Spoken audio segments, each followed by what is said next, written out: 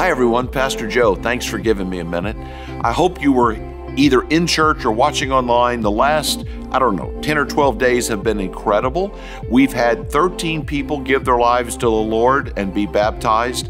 We had 2 in Palm Bay, we had 2 in DeLand, we had 9 here in Ormond. We've had 11 people partner with the church. We continue to grow.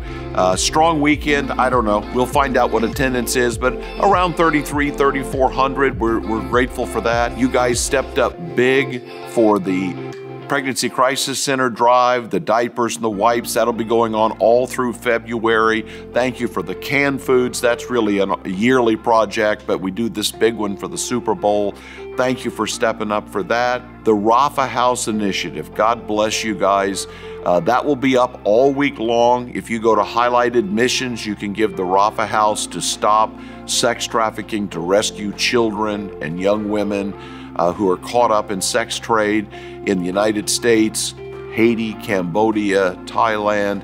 This is just an incredible mission that not only rescues men and women, but gets the gospel of the good news of Jesus to them. So thank you for your faithfulness to all of this. Night to Shine was just an incredible success. Even though the last 2 years we've been limited by how we could do things, incredible. All the families that were ministered to, all the love that was given out. Thank you to all who volunteered, all who sacrificed their time, their energy, their resources to make this one of our great successes.